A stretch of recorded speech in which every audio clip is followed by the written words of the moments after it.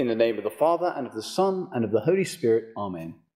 Whether you go on holiday, or buy a pair of trainers off eBay, or use some NHS service, a short while after, you get some kind of text message or email asking you for your feedback. Our world has kind of been taken over by feedback survey things. If you work for any big company, then you'll probably get an annual staff satisfaction survey. And it's the same for students. And actually now our diocese does one of these surveys for us priests. We're all encouraged to give our opinion on what's right and wrong in the way things are working. And of course, the response is completely anonymous. Obviously, these things make sense because if you get your questions right and analyze the data well, changes can be made and you get a happier workforce and a better workforce. And this isn't too different from market research, how that's used in sales, and how opinion polls are used by political parties. You try and identify the values and desires of your target audience, and then you shape whatever you want to offer them accordingly. You change what you do. So all that makes a lot of sense when we're dealing with business and politics. But we notice in today's gospel that this isn't how our Lord works. He starts off his talk with his disciples with a kind of survey.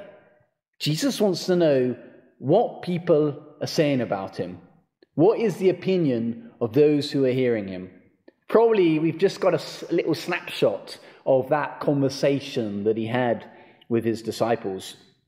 But our Lord wants to get the feedback from their experience, from their research, what the people are saying.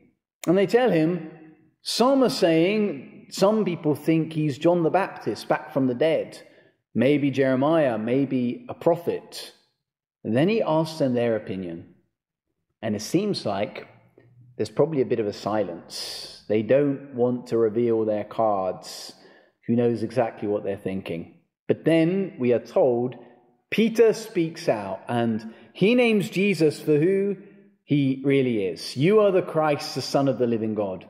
But the point is, this isn't Peter of his own knowledge and wisdom joining the dots about Jesus, because our Lord replies, it is not flesh and blood that has revealed this to you, but my Father in heaven.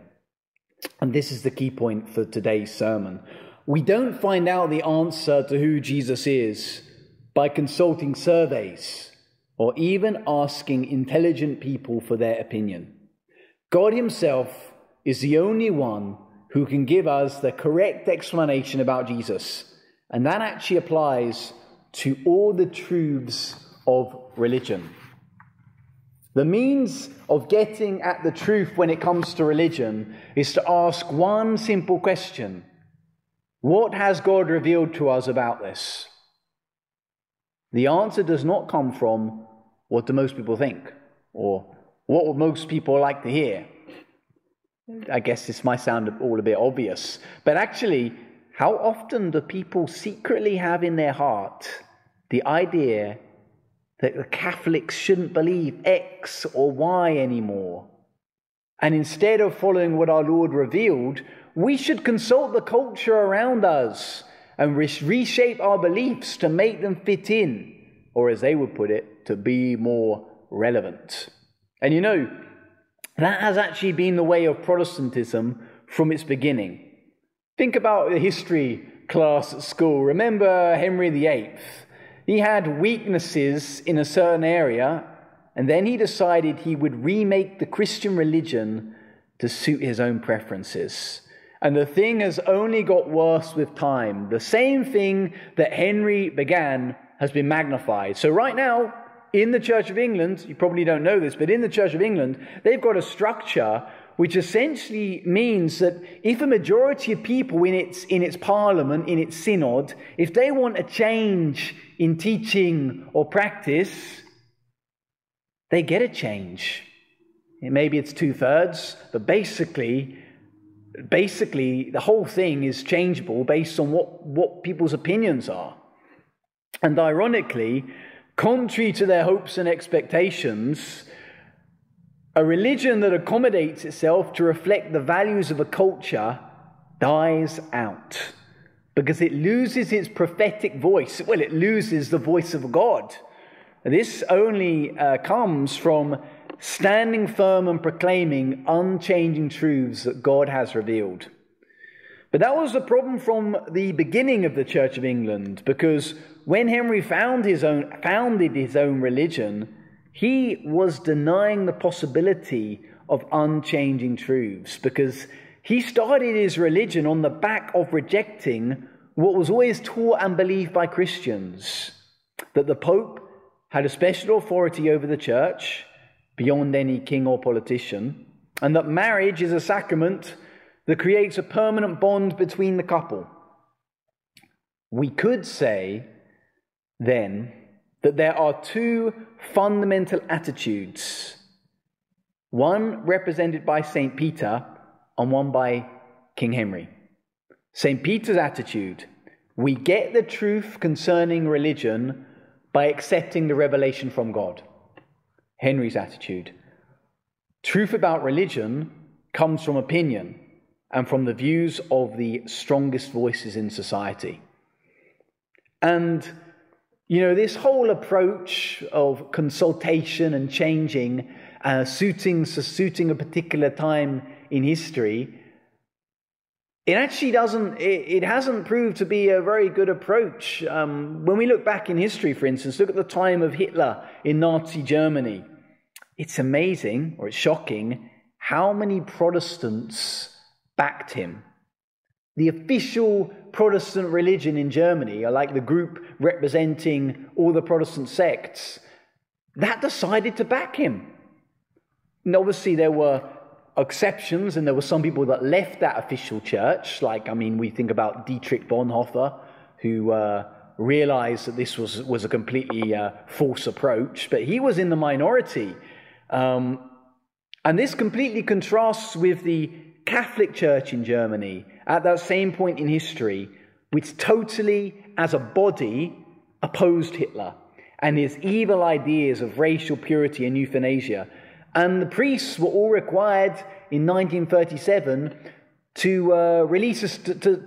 say from the pulpits a statement condemning these evil ideas of Hitler. The mainline Protestant groups, they changed their message.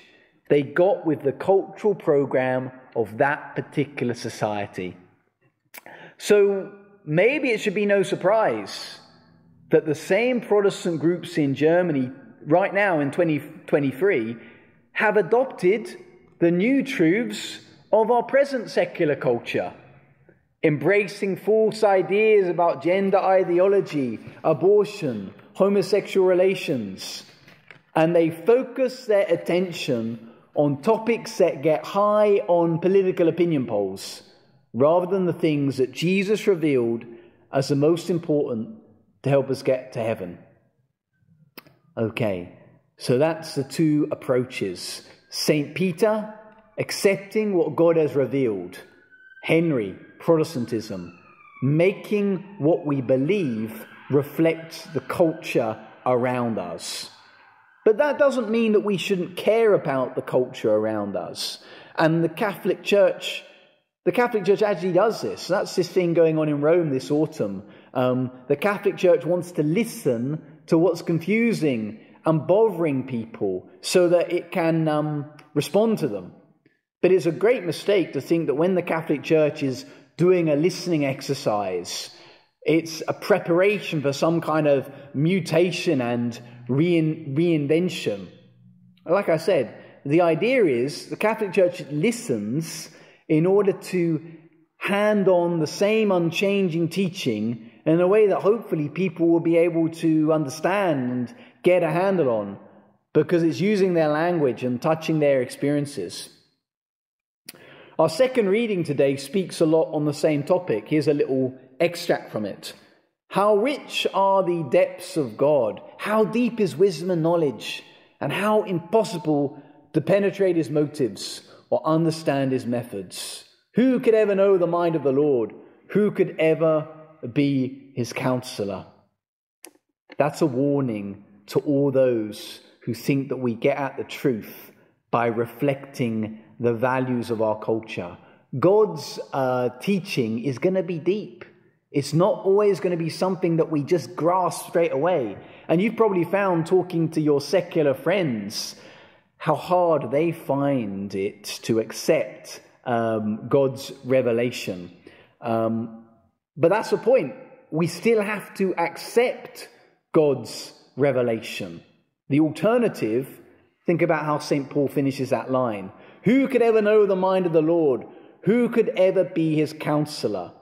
The alternative to accepting what God has revealed, like St. Peter did, is becoming God's counselor, telling God how he should have done it, or how he should do things in order to be more successful.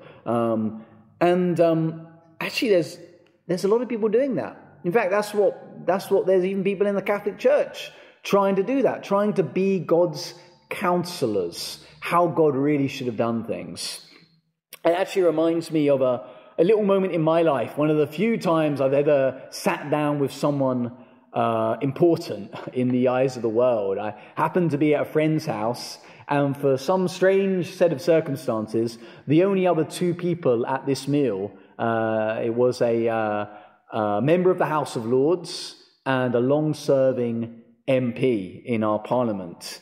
And the story is important because, like, the Baroness, the member of the House of Lords, she was a really significant woman. She had actually been one of the chief architects of New Labour. She'd helped reinvent the Labour Party and directed their massively successful 97 election campaign. But because of how she had reinvented the Labour Party, she had an awful lot of advice taken from her political experience about how the Catholic faith needed to change, how she saw that the Catholic Church needed to do something like the Labour Party did just prior to 1997 election. Now, I won't deny that this lady was super smart in so many areas and so capable, amazingly talented, impressive woman. Very few people I've ever sat down with that struck me so much as being so striking a figure. But in this area, she was totally mistaken.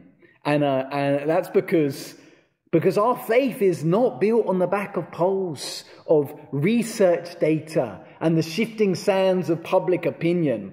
And I kind of timidly put that point to her. She was viewing the church as if it was a political party that could come up with a new manifesto, completely different from the last one, in order to, get more support or something.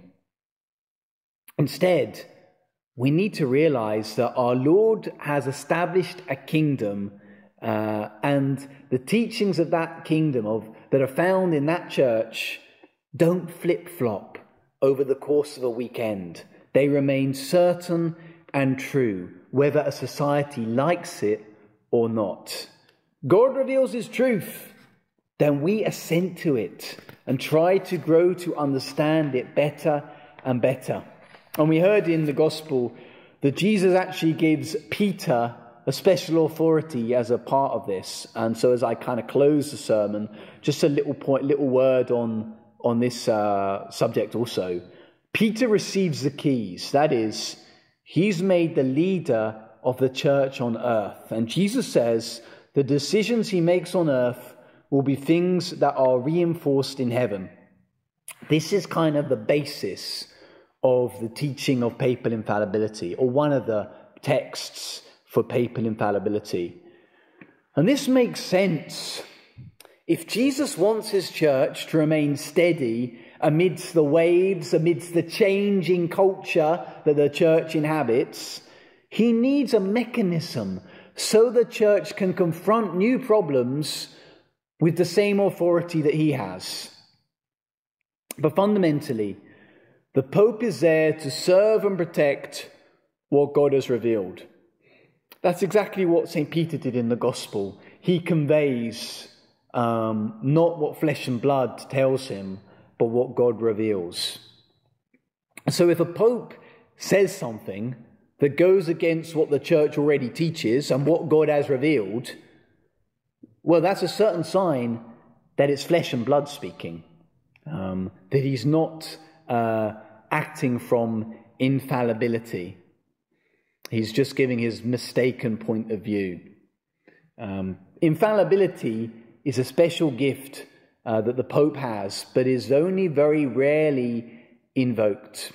It's something that is invoked in moments of great confusion when the answer isn't obvious and where the church hasn't already given a definitive answer. In that little space, that's where papal infallibility can be operated. And 2,000 years in, pretty much everything has been responded to. We're really blessed to live at this point in history. We're able to pick up a copy of the Catechism, which contains a reference to all the infallible teachings given through the ages. So we aren't prisoners to what our present culture values at this brief moment. Instead, we stand firm with St. Peter, clinging not to what flesh and blood has worked out, the voice of public opinion, but what God has revealed to us through Jesus, and which he protects through his church till the end of time. In the name of the Father, and of the Son, and of the Holy Spirit. Amen.